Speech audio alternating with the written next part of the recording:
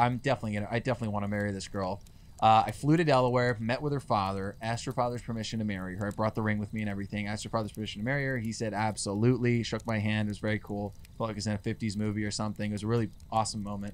And then it was time to, you know, pop the question to Maria. And my goal with this proposal was for it to be so grand that it overshadowed any difficulty of dating.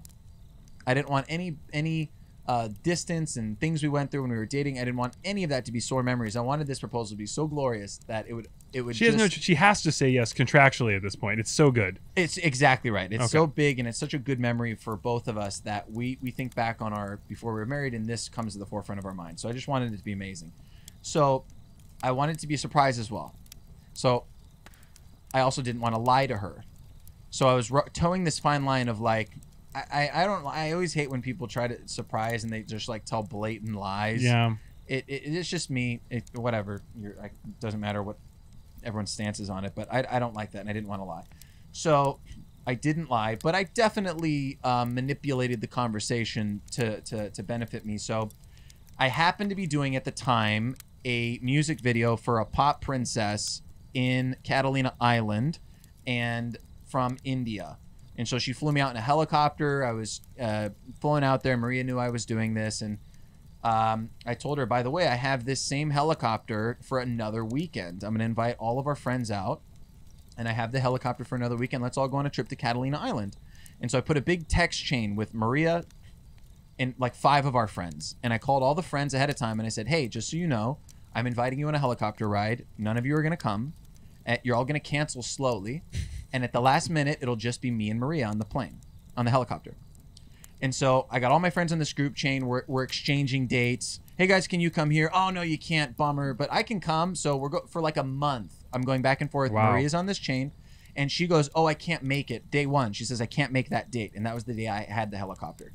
And so I said, just keep it up, guys. Everyone keep chiming in. Let's all talk as if Maria's not going. She said, I'm teaching school. So I called the principal at school and I said, hey, if I pay a substitute, can you get a substitute teacher to sub for Maria on this date? And she goes, yeah, if you find one.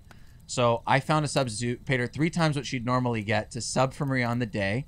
And Maria, so I said to Maria offline, when she said she canceled a few days later, I was like, Maria, can you call our friend so-and-so, Margaret, and can you call her and see if she'd sub for you? And she was like, oh, yeah, I doubt she'd do it. But yeah, I can call.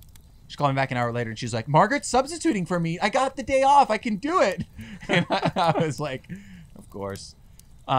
So it comes down to like now a day before the helicopter ride to Catalina. And the morning of, the last friend canceled.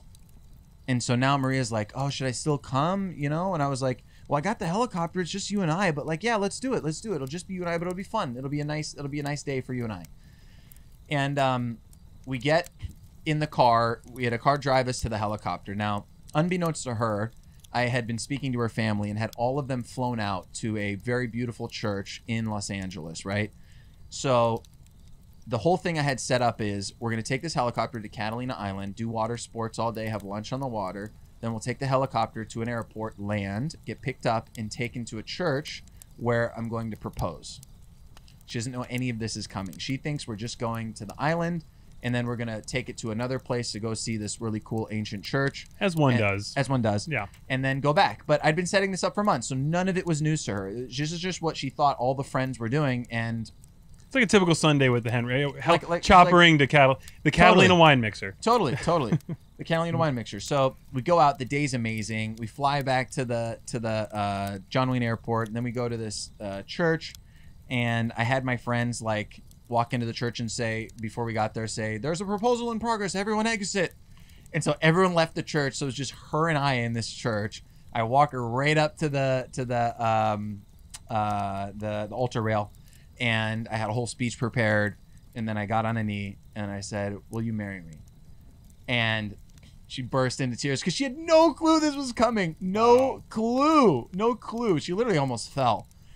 She jumped back like this and started screaming. And I saw her win Miss Delaware, so it was the same face. She like screamed, like went like this. And she accepted, thankfully. And if she said no, like what a story. It said burn the helicopter. Yeah. She said thank you, and yeah, we had a great rest of the day. We went to this other place where her family was waiting. They all came out, you know, of the door, surprised her. She started crying again. We all had dinner that night, and yeah, it's one of the best memories we have. It was a beautiful, beautiful, beautiful experience. Yeah.